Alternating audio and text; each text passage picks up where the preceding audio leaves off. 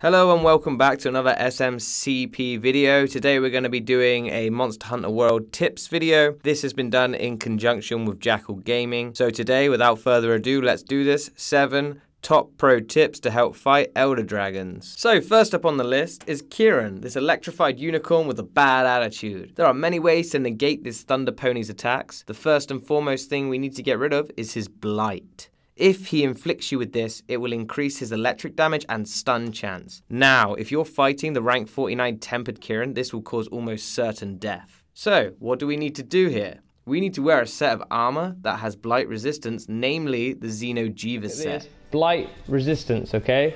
So it greatly protects against all element blights, nullifies all elemental blights. The Xenojiva set, I realize, will take you a while to grind, but come on, what else are you going to be doing from rank 29 to 49? I know. The set has the best armor value in the game and also protects you against this prancing pony's electrified prongs of punctuation. If not, and you find something with higher electric resistance, don't forget to bring null berries to nullify that blight. This is really the key to defeating him, is to get rid of the blight soon, and if you have the right gear, you can do it without even needing to use the items. Keep an eye on your Thunder Mantle always, and as soon as your Thunder Mantle's back up, make sure you're using it, because that will save your life over and over again. Yes! Yes! Oh, baby! See, there you go. Take your time, learn the way he moves, and take him out, man. Kieran is a hard fight. Oh, yeah, baby! Woo! Now, moving swiftly on to the Kushaladora, this winged, windy elder wyvern could be causing you a lot of trouble due to its tendency to fly directly in its own hurricanes. So make sure you come in fully equipped with 3 flash pods and 10 flash bugs. He has no diminishing returns on flashing and will fall to the ground, allowing you to hit him for a period of time every single time. The best way to make sure the flash hits is to wait until he looks at you and shoot it down at the ground in front of you. This is only when he's flying, and this top tip will help you slay Dora before he ever has the chance to become an explorer. That time it didn't work. Okay, no, he does have no diminishing returns, but he was already in the middle of an animation, so try again. There we go, down. We used all 3 of our flash bombs, but remember we bought 10 flash bugs. We're gonna use those flash bugs quickly to make 3 more flash bombs, because you can only carry 3 on you at a time. Find them in our infantry, equip them again. Get down. See, there's that flash bomb again, exactly what you need to do for this guy. He's flying around, making your life a misery. Make sure you pull him out of his own tornado first before flashing him. There we go. Bing, right at your feet, right in front of his face. There you go, there's another one straight down. Again. Ping! Oh, buddy. Oh, I don't have any more, so remember to go to your crafting list real fast. Make those 3 more flash pods. On the ground. Boom. There he is. Time. Ping, down again. The easiest tactic to take this guy down. Just come with a shit ton of flash bombs and loads of flash flies to make more, and you will succeed. You will kill him very easily. So if you're having any troubles with this dragon, please heed my words. Come in with flash bombs and you will have no problems from then on. So next on the list is Teostra, the fire-breathing lion. Here again, we need flash pods. Now you might be thinking, but SMCP and Jakyl, I tried using flash pods before and they had no effect. At which point I'd say, yeah, you're right. Unless you tried at a very specific time that can save you and your whole party from complete annihilation. There's a timing when Teostra jumps into the air to use his Ultra AoE finishing move, which can one-shot many low-resistant armor sets. You can flash him and be the hero of your team. Normally you should leave this job to a ranged person.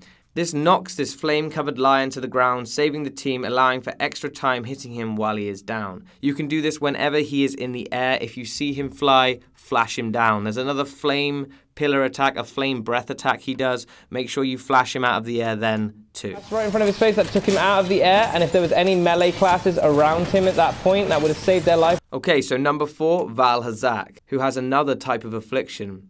Now, the first time you fight him, null berries should be fine, as his moves and debuffs do not hit very hard. When you pass rank 50 and start hitting those tempered elders, you have to really prepare yourself for his effluvia affliction. This affliction halves your HP, and you'll need to use a null berry to get your full HP back. You can nullify this completely though with Effluvial Mastery, a skill that is on armor, gems, and certain charms. This will completely nullify this devastating HP cloud surrounding you. My best advice would be to grind at least the Valhazak leggings before going into a tempered fight. This way you have a great resistance, which is actually and truly really great. I fought him last night with just those, and I used only one null berry the entire fight. Okay, so on to the final boss, Xenojiva.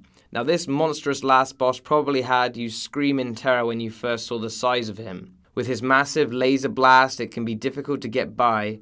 Yet, there is a way to use his big destructive beam against himself. There is a move wherein he gets up on his hind legs and fires a beam down at the floor, following you around the stage.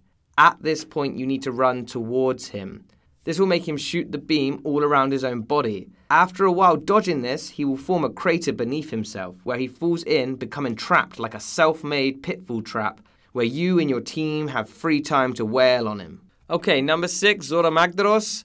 Now this one may seem a little bit basic and a little bit stupid, but it took me and my friends a long time to realize this was possible. You can, wait for it, move, wait for it, wait for it, cannons. Okay, you can move the cannons. Now, like me and my friends, you may have been waiting for the Goliath Rockfire Elder to fall directly into the line of sight of the cannon without realizing you could just go to the front of the cannon on either side and push it in a desired direction. This made it far easier, as when you jumped down onto the boat, 2 NPCs would have loaded the cannons to maximum capacity, 5 cannonballs, but each one of them would be aimed just too far back to hit him. Now, no problem, redirect that shit and fire away. Now this next tip for Nergiganti is very, very specific and only works with 3 of the weapons. That will be the charge blade, the sword and shield, and the jewel blades. Now, everybody knows, I'm sure, that you can run down a hill and slide down the hill doing a jumping attack. Now, I realize you probably know this, but what you may not have known is that you can do this slide attack while your weapon is drawn. Yes, no need to sheath that weapon. Not only that, but you do an enhanced version of it with an increased amount of attacks and range. It does 1 extra slice at the beginning. This is done by standing on the hill you want to attack from and doing what usually is a lunging attack. Circle and triangle together. You will start to slide down the hill. Only when you press triangle will it start one of the coolest looking animations in the game.